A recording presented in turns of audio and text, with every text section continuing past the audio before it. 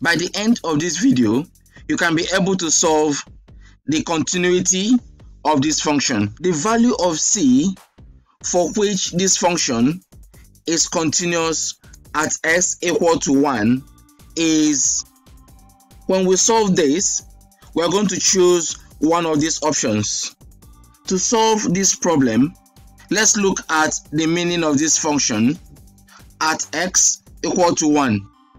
Consider the number line at x equal to 1. The upper part is known as left hand limit.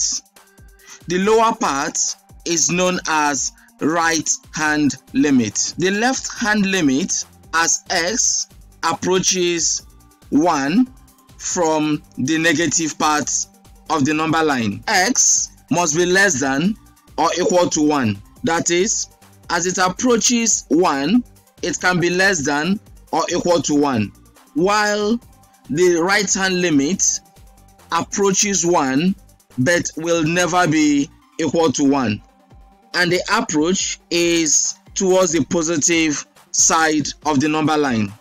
From the question, the value of c that makes this function continuous at s equal to 1 simply means the left hand limit must be equal to the right hand limit for this function to be continuous. Hence, the left hand limit is equal to the right hand limit, and at x equal to 1, we substitute for x equal to 1 into the function.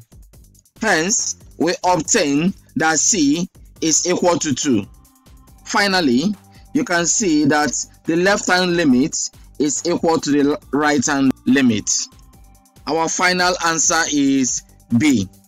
You can check out other topics in PRECALCULUS, and you can locate other videos by following the link on the screen.